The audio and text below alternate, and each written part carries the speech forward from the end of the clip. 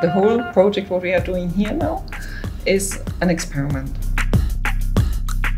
My colleagues from Prague approached me with the idea of a project which combines dance and virtual reality. And I was immediately very excited and wanted to realize it and to bring it also to Tel Aviv. One of the most important goals for us in the Maslool is to train the dancers to be relevant in the world of dance today, and technology is part of it.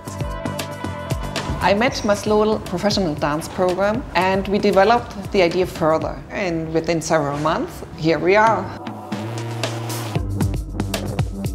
The Rococo suit is a motion capturing suit. We capture the body movements into a 3D model, and later we can use this animation for VR, movies, everything. Dancers in everyday life here in our school, they don't really meet virtual reality. But when I see them dancing inside the suits, watching themselves as an avatar right away at the present while they move, I see how much potential there is there. It was really interesting and exciting and definitely influenced the way I move. Through this experience, I was more aware of my body, the way it moves and my habits.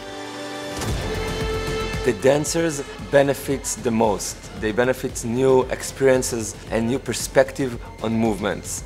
It should be about using the opportunities and creating something completely new.